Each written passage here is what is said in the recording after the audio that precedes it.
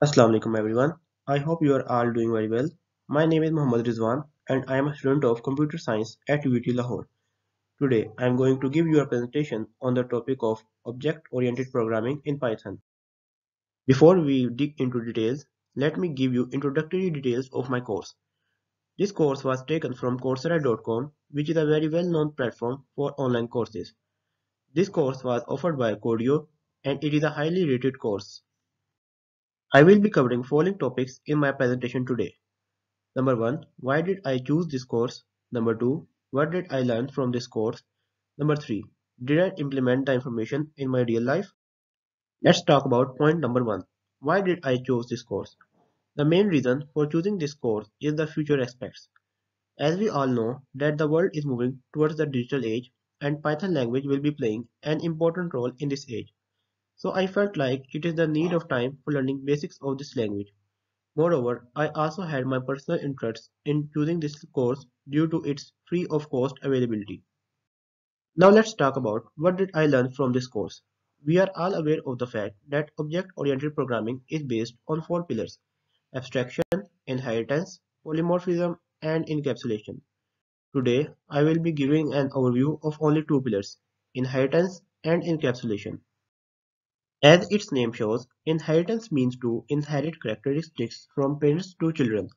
In case of programming language, inheritance means to inherit variables and functions from base class to derived class, which can also be seen from the given figure. The syntax of inheritance in Python is very simple. As you can see in the given figure, there are two classes, superhero and person. In this case, the superhero class is derived class, or you can also call it as a child class, and the person class is base class or parent class.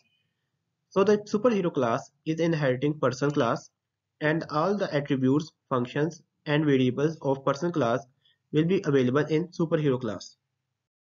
Let's talk about encapsulation. As it is eminent from the given figure, encapsulation means to protect the desired objects from outside, just like in a capsule. The accessibility of variables and functions are restricted using this technique. The syntax of encapsulation is also very simple.